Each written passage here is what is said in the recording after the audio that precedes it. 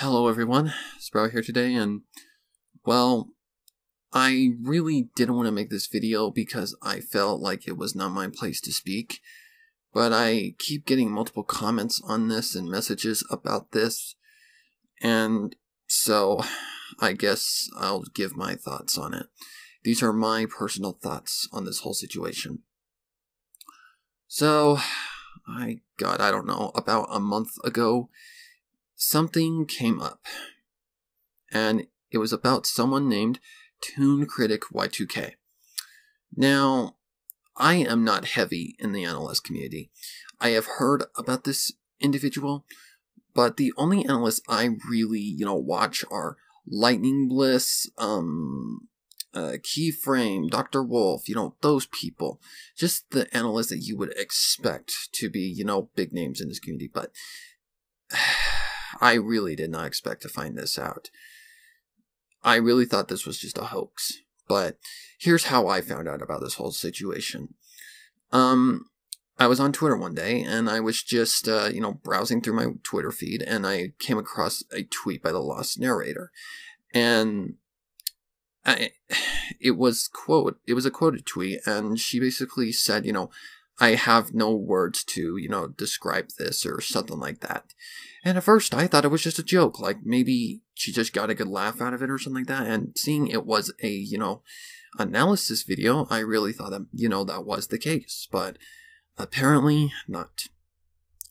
So I just keep going on with my day, and eventually I come across, more about this and much, much more. So I'm starting to wonder, what the hell is going on? So eventually I got a message from one of my subscribers and friends, and he basically asked me, have you heard about ToonKritic?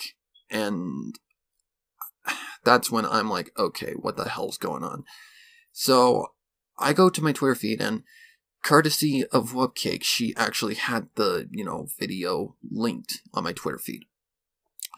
So I watch it, and immediately, I am completely and utterly disgusted. I'm disgusted, I'm shocked, I am completely speechless. Turns out, ToonKritic Y2K was found out as a pedophile. So, I had no... I mean, I thought it might have been a hoax, because we do tend to get hoaxes in this fandom sometimes, like, with episodes and all that stuff. Maybe it was a hoax. But more and more videos did, start to pop up. So I am just like, nope, this is a serious thing. And it turns out ToonKritic was having a relationship with a 14-year-old on Skype, and he was in a roleplay with her, like a roleplay chat, and she was being, he was asking her to do sexual things, like very explicit sexual things with him. Sending pics of her almost naked, and him sending pics of her with only his underwear on, and I was just like, what the actual fuck? I was completely and utterly shocked by this. And I have seen the call video, like the actual Skype call where Josh Scorcher and British Ninja actually, confront him about this whole situation. And Toon treats it like it's absolutely no problem. Like, I have heard of ToonKritic in the past. Through, analysis video, I've seen his, his OC, but I didn't know anything about his past. I knew that he had gotten in trouble in the past and was very notorious for getting in trouble. Like, he had made a lot of mistakes in the past. So, but people make mistakes, and I was just, ugh. But this mistake is not a mistake. He knew exactly what he was doing. And in the entire call, he's not, he doesn't care. All he cares about is his fame, his reputation, his fame on YouTube. That's all he cares about. And that right there showed what kind of person he is. So after that, he doesn't take anything serious until we get to the point of, where things start to get serious. British Ninja even ends up calling him an asshole after he tells a bullshit story about him doing the same exact thing in the furry fandom. Basically, a 14-year-old girl basically tricked him by lying about her age. Yeah, right. And it ended up with the police being called and all that stuff. Okay. But British Ninja basically says, okay, if you've done it in the past, then why the hell would you do this again? And he makes a solid point, and it doesn't make a lick of sense. Absolutely doesn't make any sense. And I agree. So it ends with basically Josh Scorcher and British Ninja saying, okay, so if he doesn't, contact the police within 24 hours, they're going to do it no matter what. So he has to face his consequences, and they can no longer sweep this under the rug, which has been done multiple times. I didn't know the extent of this until I went and watched, the stories that some of the victims had come out with. Like, some of the victims have posted videos telling their stories, and I was like my jaw was dropping during some of these videos. I mean, but there's one that I watched that literally had me almost in tears. And I can't remember the name of the person who, was affected.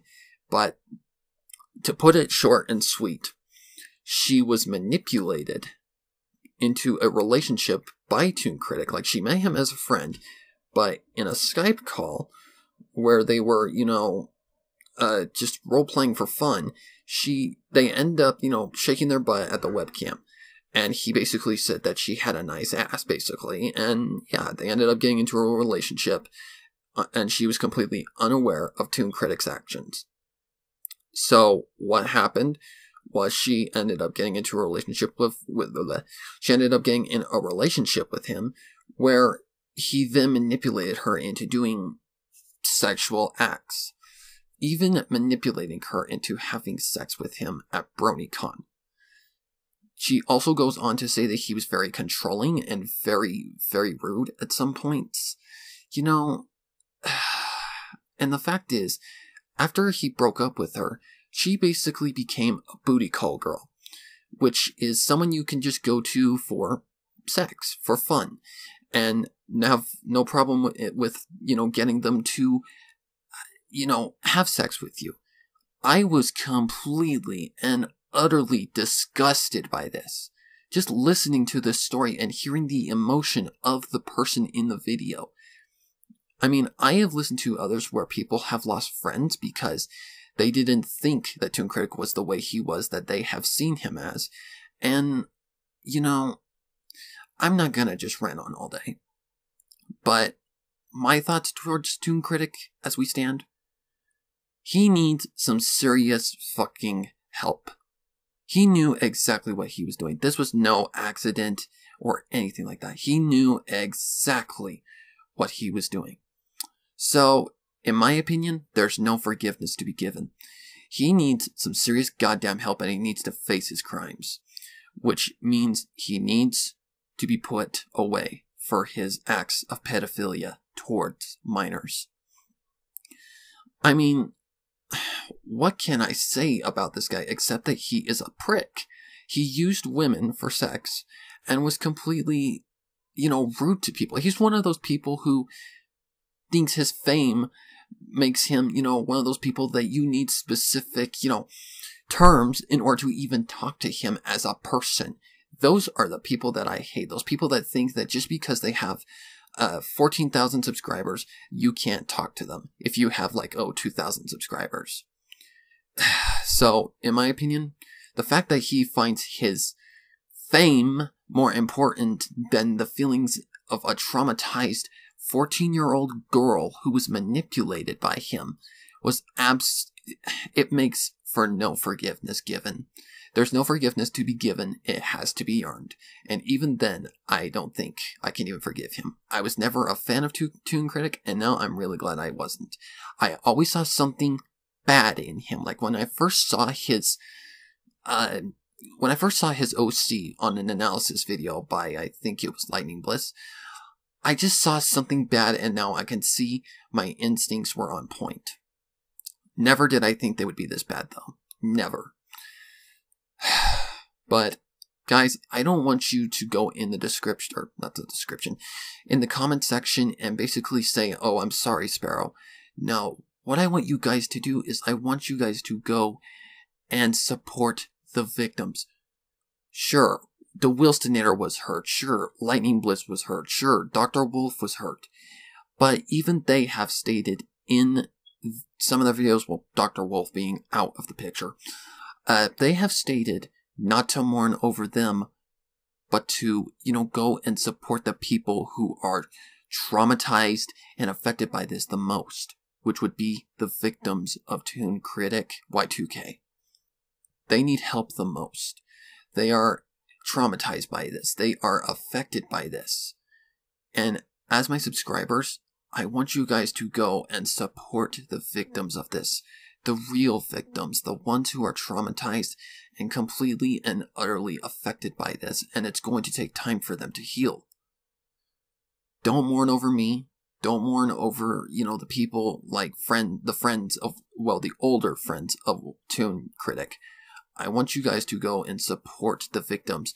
Just type in YouTube ToonKritic Y2K and you'll find something. I guarantee you'll find something. And sorry about the phone ringing, but whatever. So that's all I literally can say about ToonKritic Y2K. He doesn't deserve forgiveness. He needs some serious fucking help. Big time. And to the victims of ToonKritic Y2K. My thoughts and my prayers go out to all of you. Every single one of you who have been affected by this. To every single one of the victims of ToonKritic Y2K, I am sorry that he did this to you. And I hope and pray that you can get better. And move on from some dick-ass like fucking Toon. Thank you guys so much for watching. And hopefully you guys understand my true thoughts towards ToonKritic Y2K. I cannot forgive him, and I will never forgive him for what he has done. So thank you guys so much for watching, and I'll see you guys next time.